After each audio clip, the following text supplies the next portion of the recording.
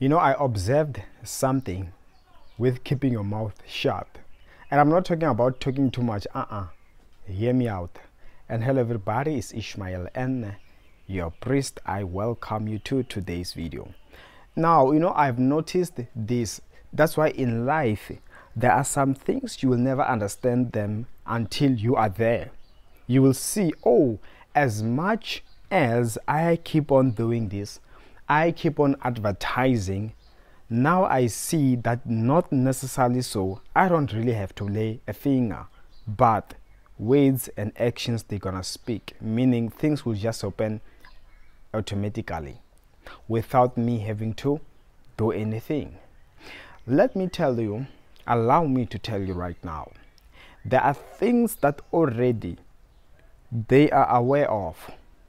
Let me tell you that God, instead of you going out there posting on social media, bragging, shouting loud, wanting to prove a point, when God Almighty clothes you in that thing, already it will speak volumes. Already, without you explaining what you're getting up to, they will see it, even to the point where it becomes too strong.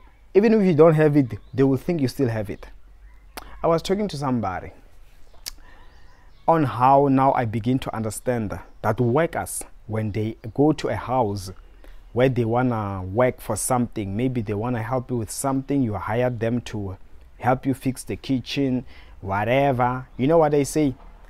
Most of the time they say once they see your car, they charge you based on the car that you drive, that you must be moneyed. They don't say it verbally, of course, but they check, they be looking around, oh, this place. So myself, such, I could not really believe it, because hardly does it I ever calculate things based on that. But I have seen how common it is. They go, they see that your house is so huge, you have good properties. Now whatever they are doing, they think you have money based on that.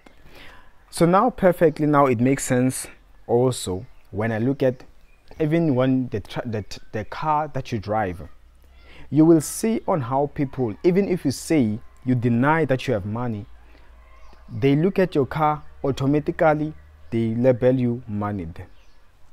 And that on its own, let me tell you that it increases respect. That's why you don't have to shout, you don't have to reveal, you don't even have to tell them what you're doing and how much you're making, but God is gonna lift you up. That is why sometimes, in fact, commonly, all the time, stay humble. God will lift you up. God will. That's why I'm telling you, you don't have to tell them anything. You don't have to prove them. And I pray for somebody right now, may you be lifted up. Wherever you've been looked down at, may God exalt you.